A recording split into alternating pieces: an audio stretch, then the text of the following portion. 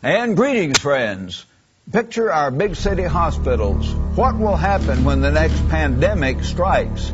They will be overwhelmed. The doctors will probably run out of flu shots or other shots. There will be absolute panic.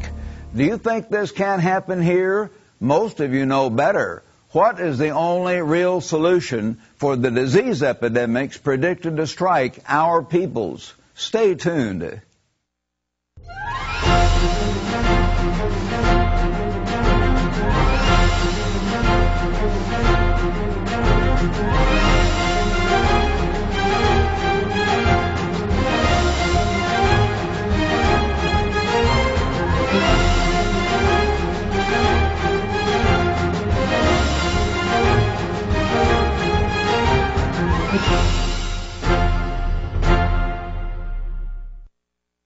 Most of you know that scientists and medical authorities are genuinely fearful of a pandemic of avian flu, bird flu, which could strike our nations within the next very few months. Estimates of the deaths which may be caused by this bird flu range all the way from 15 to 150 million people. In any case, my friends, that is scary. Obviously, those in the medical community will do their best to contain this disease, but nearly all these scientific experts agree that multiple thousands, if not millions, would die in any full-scale pandemic. These little chickens that we're picturing here and birds look so harmless. However, my friends, by transmitting avian flu to each other and eventually to humans, the pandemic could strike any time. So what should you do? And what should you do if you believe in the God of the Bible, the God of Jesus Christ? Notice what Jesus Christ said in your Bible. Again, I say, don't believe me. You learn to prove these things. Prove what the other guys are saying, but prove what we say on this program. See what the Bible actually says. Turn to Mark, the Gospel of Mark, if you would, chapter 2 and verse 17. Here Jesus said, "Those who are well have no need of a physician, but those who are sick." That's a pretty clear statement. Those who are sick have need of a physician. And he goes on to say, "I did not come to call the righteous, but sinners to repentance." So certainly Jesus was using the analogy of physical sickness, but the analogy in the Bible is always true. It's a right analogy. Yes, those who are sick need a physician in such a time as a sickness or a terrible pandemic. But these dedicated men and women will try to help you. But what if their hospital facilities and medical facilities are overwhelmed, the drug supplies run out, and there is absolute chaos in the whole community? Then what? Then you and I need to be genuinely realistic. For we are living, my friends, you know this, many of you, we're living in the prophesied last days when all kinds of things like this are predicted to occur, predicted by Jesus Christ, predicted by the prophets of God from one end of the Bible to the other. Notice what the Jesus Christ of the Bible directly prophesied. Turn with me now in your Bible, turn please to Matthew chapter 24. These things are exciting when you understand them. They're talking about your future, the very real future ahead of us soon. Matthew 24, beginning in verse 3. "Now as Jesus sat on the Mount of Olives, the disciples came and asked him privately, saying, 'Tell us, when will these things be, and what will be the sign of your coming and the end of the age?'" Not 70 AD or some other time, but the end of this 6,000 years of human history under the influence of Satan the devil, when you understand it. We're coming to that time now. And Jesus said, "Take heed that no one deceive you." He showed how many would come, not a few, and would deceive the many. And then he said, "Nation will rise against nation, different ethnic groups one against the other, and kingdom against kingdom, and there will be famines," yes, lack of food, terrible drought and famine, and pestilence, disease epidemics, and earthquakes in various places. All these are the beginning of sorrows. Many other things are predicted, as you know. Disease epidemics. Yes, real disease epidemics are predicted to occur by Jesus Christ and by God's other servants throughout the Bible. Jesus said so, but he also showed us that something else needs to occur, which very few Christians seem to understand. Yet it is all through the inspired Bible. It's all through the New Testament particularly. Jesus showed that the great God of creation, our Father, really does heal the sick if we can learn to have faith in God. And that faith has almost vanished from the earth today. My friends, divine healing was not just for Jesus himself. He instructed all his followers who believe in God to trust in God as the healer. And healing the sick, as you will see if you carefully read your New Testament, was a vital part of preaching the gospel. Notice the inspired Word of God on this. These are things you probably never saw before. Turn to in your Bible back to Matthew chapter 4, the very beginning of Christ's teaching here, the beginning of his gospel. Matthew chapter 4, beginning in verse 23. Now Jesus went about all Galilee, teaching in their synagogues, preaching the gospel of the kingdom, the coming kingdom or government of God, which he was going to set up as King of kings and Lord of lords, and healing all kinds of sickness. God's not limited. You say, well, AIDS, that's incurable. No, AIDS is not incurable. Epstein-Barr, all these so-called incurable diseases, they're not incurable. God is in charge. He is a real God, and he can and will intervene for you if you learn to love that God and do what that God says. He healed all kinds of sickness and all kinds of disease among the people. And his fame went throughout all Syria, and they brought to him all sick people who were afflicted with various diseases and torments, and those who were demon-possessed, epileptics and paralytics, and he healed them. He healed them all. Later, Jesus commanded his disciples to preach and to heal. Notice in Matthew chapter 10, turn to chapter 10 now, if you would, of the Gospel of Matthew. Here he sends out these young men, not even converted yet, not converted because the Holy Spirit did not come until after Christ's death in the day of Pentecost. Matthew 10, verse 1. And when Jesus had called his 12 disciples, he gave them power over unclean spirits to cast them out, and notice, and to heal all kinds of disease and all kinds of sickness. And so as he sent them out, he said in verse 7, as you preach, say, the kingdom of heaven is at hand. Heal the sick. Jesus' command to them, heal the sick, cleanse the lepers, raise the dead, cast out demons. Freely you have received, freely give. Was divine healing just for Christ? No. The 12 apostles were to heal the sick. Was the healing just for the 12 apostles? Some think that, that was just for the apostles. No way! It was not just for them. Notice also what your Bible says in Luke chapter 10. Turn over to Luke chapter 10, verse 1. After these things, the Lord appointed 70 others also. Now we get to 82 men. 70 others beside the 12, which would be 82. And we find later in the book of Acts that both Stephen and Philip and others were healing the sick and casting out demons and performing great signs and wonders. There have been anywhere from 90 to 150 servants of God doing it back at that time. We don't know, but certainly there were at least 82. It wasn't just Jesus. Think about this. 70 others. And he sent them 2 by 2 before his face. And then he tells them here down in verse 8, whatever city you enter, as they receive you, eat such things as are set before you. Heal the sick. A command from Christ to these 70 other young men beside the 12 apostles. Not apostles, 70 others. Heal the sick who are there and say to them, the kingdom of God has come near you. Yes, the power of that coming government of God was to be shown in the healing of the sick. It was a vital part of preaching the gospel. Now notice Mark's gospel again. Turn with me back to the Gospel of Mark, if you would, and notice some other things here that we need to read in chapter 3. Mark chapter 3, and beginning in verse 13. Jesus went up on the mountain and called to him those he wanted, and they came to him, and he appointed 12. Now he appoints the 12 apostles that they might be with him, and that he might send them out to preach and to have power to heal. My friends, an atmosphere of faith is vital.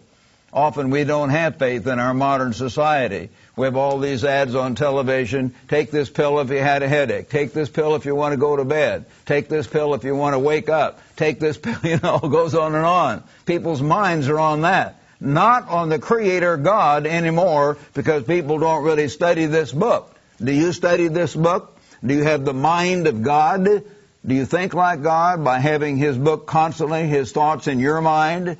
Think about it. Again, my friends, picture the millions of people in hospitals all over the world who are suffering.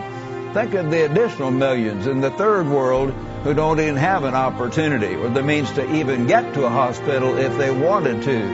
As the end of this age approaches, we should all want to help these people. We should have compassion on the people who need help. Often, God has to go above and beyond what men can do. For those of you who truly believe the Bible, there is an answer for these things and these terrible disease epidemics that are going to come. I want to offer you, my friends, a very helpful and well-documented booklet which will take many of you to a new dimension of biblical understanding. This booklet is entitled, Does God Heal Today? This very attractive booklet, well-documented booklet, will be sent absolutely free upon your request. So call or write today and ask for your free copy of this vital booklet entitled, Does God Heal Today? This booklet really will open your eyes to an important part of biblical Christianity, the type of Christianity practiced by Christ and the apostles and the early church of God. So call the toll-free number on your screen right now. Just ask for the booklet on healing. That's all you need. This informative booklet is yours absolutely free. No cost, no obligation. If you call this toll-free number, 1-800-934-5579. That's 1-800-934-5579. Or send your request to Tomorrow's World, P.O. Box 3800. Charlotte, North Carolina, 28227.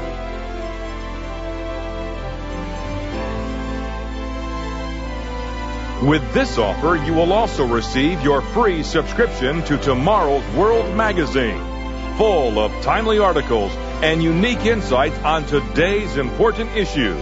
Tomorrow's World magazine keeps you up to date with world trends, Bible prophecy, and the very meaning of life itself. Tomorrow's World. Call now. Now, my friends, back to our topic. Does God heal today? Again, notice what Jesus' disciples did. Turn to Mark chapter 6. Mark chapter 6.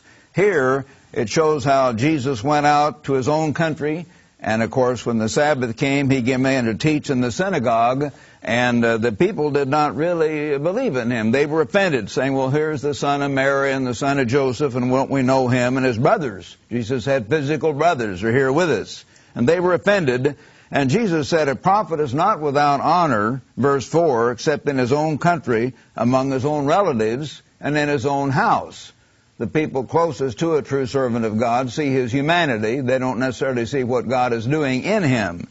Now He could do no mighty work there. Notice this, my friends. Jesus Christ, the Son of God, could do no mighty work there, except He healed a few sick folk. He laid His hands. Yes, the laying on of hands. Jesus then had to even do that part here. He laid His hands on a few sick folk and healed them, and He marveled. Why could He not heal there? He marveled because of their unbelief. And in Matthew's account it says because of their unbelief. Not His unbelief, their unbelief. According to your faith be it unto you, Jesus had said.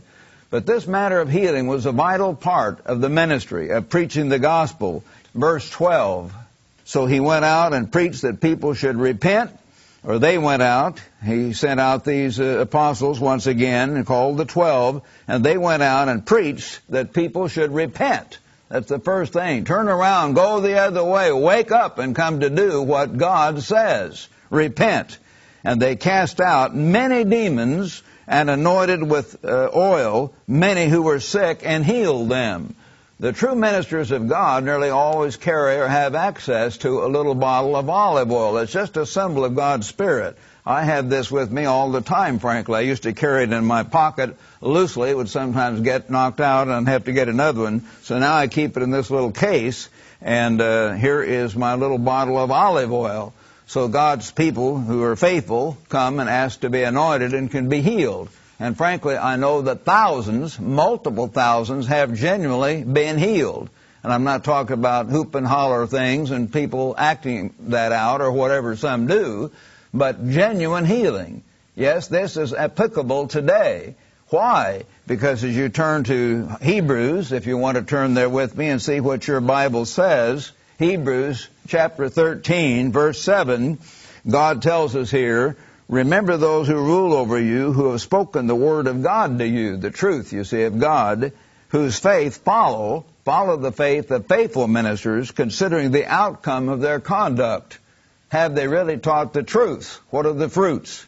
Jesus Christ is the same yesterday, today, and forever. Christ's basic way of working is always the same. His commandments are the same. His teaching is the same. If he healed then, he will heal today.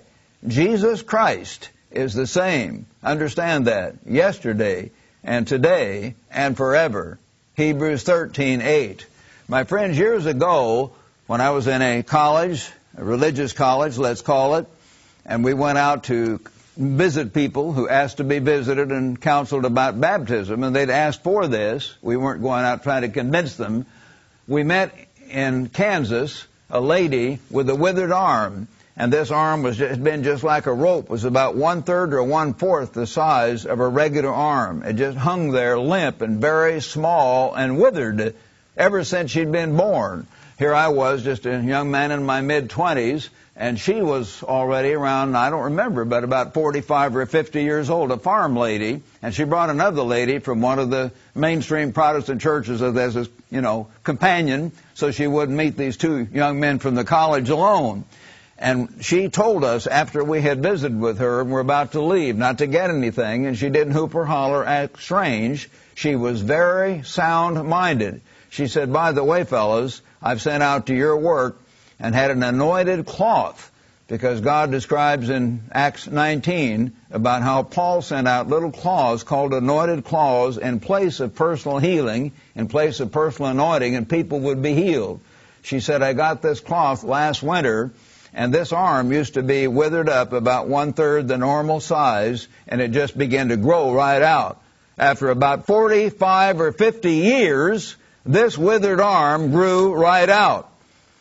And I, being from Missouri, by the way, I am from Missouri, the show me state, and I asked her Protestant friend, I said, well, have you seen her? Did you know all this? Oh, yeah, we grew up together. That's why one reason she was there. She was very impressed. She'd seen this arm grow right out, in that sense, on this woman. And she came and talked to us, although she wasn't interested totally, and God was not yet opening her mind.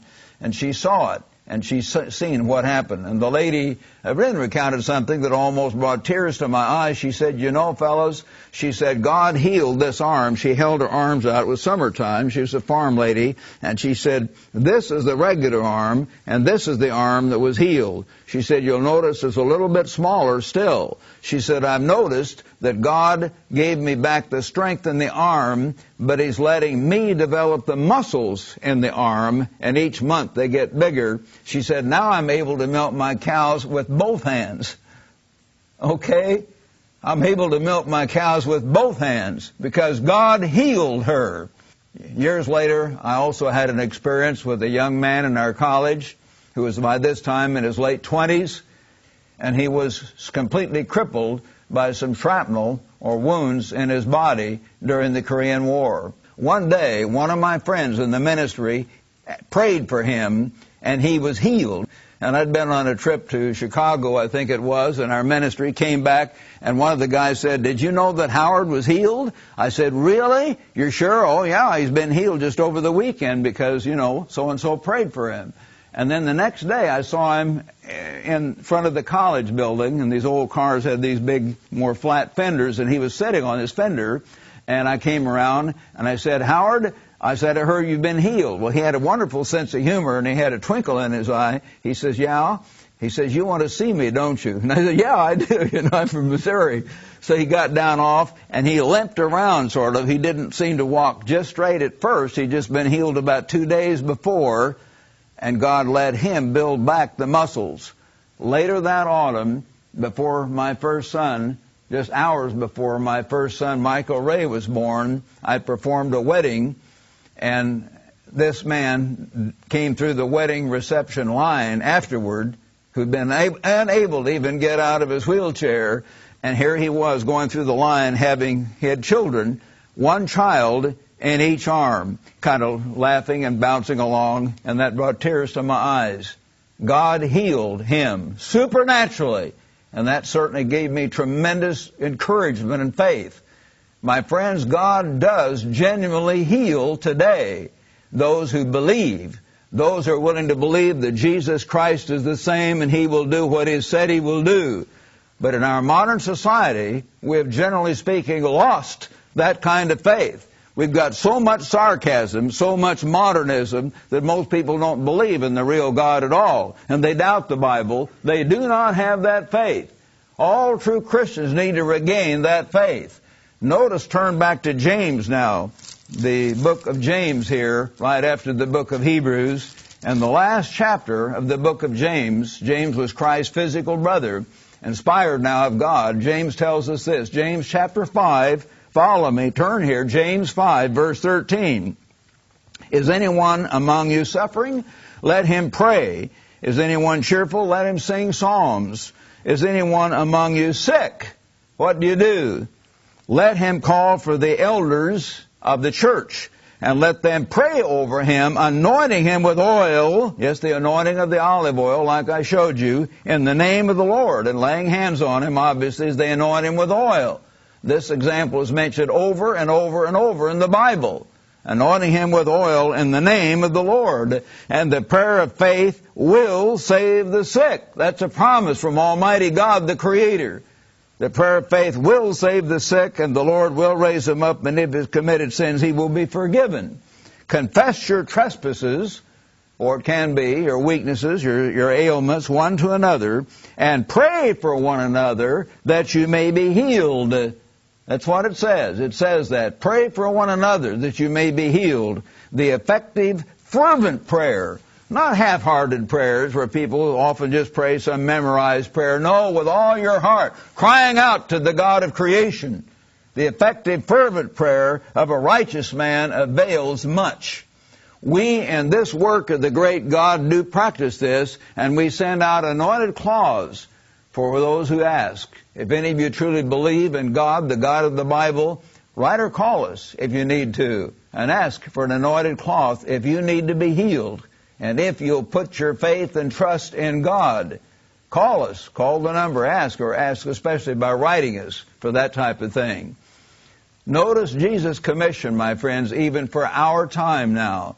Turn, if you would, to the last chapter of Mark's Gospel. Mark chapter 16 now. Mark chapter 16, the very last chapter of the Gospel of Mark. And I'm going to begin reading in verse 14. Here, after Christ had been resurrected, he tells us this last instruction. Afterward, he appeared to the 11. Judas had fallen away, you remember, as they sat at the table. And here's the 12 disciples. The Holy Spirit hadn't yet come. They were the apostles, though, by now. And he rebuked their unbelief. Even they didn't believe like they should have done. It's so easy to doubt. So easy not to put our faith and trust in God. And all of us need to pray about that and study this word. Faith comes by hearing the Word of God. We read in the Bible, Romans 10:17. As you read this book, as you understand it, God shows you that He is there and these things are real and these things are true. And so He rebuked their unbelief and hardness of heart because even they did not believe those who'd seen Him after He was risen. And He said to them, go into all the world and preach the gospel to every creature. He who believes and is baptized will be saved. And he went on to say here, but he who does not believe will be condemned, or as the Greek word can be translated, judged, not utterly condemned, but that's another subject. And these signs will follow those who believe. In my name they will cast out demons. They will speak with new tongues or languages, and that's the least of the gift, as God makes very clear back in 1 Corinthians 14, but they will occasionally be given the gift supernaturally to speak in different languages, not babble and yelling and screaming about nothing. They will take up serpents, again accidentally, a smaller thing, but if they accidentally take up serpents like Paul did when this viper came out of the firewood, or if they drink things accidentally that would be poison, it will by no means hurt them. And they will lay hands on the sick. Notice this, just like we've seen through this whole series of passages in your Bible. They will lay hands on the sick, and they will recover. So then after the Lord had spoken to them, after Christ had finished talking, he was received up into heaven, sat down at the right hand of God, and they went out and preached everywhere, the Lord working with them. That is, the Lord Jesus Christ, the living head of the church, was with them, guiding them, inspiring them, empowering them as they went out, and confirming the word through the accompanying signs. Amen. The signs were with them as they went out. The real God of the Bible is alive, my friends. He will heal those who put their full trust in Him. And we must understand that and come to have faith in that. How powerful that is as we approach the end of this age, the time when terrible disease epidemics, even pandemics, are going to strike our people. Where will we turn? We need to understand. Again, be sure to call us or write us today and request this very interesting and revealing booklet that we have for you, absolutely free, Does God Heal Today? This booklet will be sent free and without any obligation upon your request. This booklet will open your eyes to a very important part of true biblical Christianity that's mainly neglected today. And my friends, tune in every week to Tomorrow's World program. On this program, you'll gain precious information and insights available nowhere else. Richard Ames and I will give you understanding of current events and of the exciting prophecies of tomorrow's world. See you right here next week. This informative booklet is yours absolutely free. No cost, no obligation. If you call this toll-free number, 1-800-934-5579. That's 1-800-934-5579. Or send your request to Tomorrow's World, P.O. Box 3800, Charlotte, North Carolina, 28227. To view today's program, order the free literature offered, or for more information on today's vital subject, visit us online at www.tomorrowsworld.org.